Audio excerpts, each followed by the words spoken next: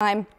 And tomorrow we will reveal the top 5 high school moments from 2022, from record-breaking seasons to big awards and everything in between. Tune into News 3 at 5 to see which moments made the cut. Can't wait to see it. And you know what? We're seeing beautiful weather tonight to end 2022. Hey, it's dry and it's not snowing. We're not in the negatives. I think it looks pretty beautiful outside. But if you do have any plans tomorrow, it does look pretty nice outside. I mean, it is going to be cloudy, but temperature is really not too bad. We're close to 60 degrees for tomorrow's high. Enjoy the dry weather, because Monday we are still tracking that chance of some showers and possibly some severe weather. But here's one last look at your 7 and 10 day for 2022.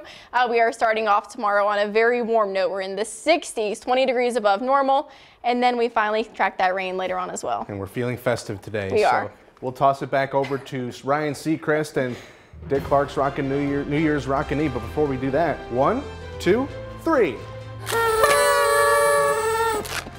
Have a good night.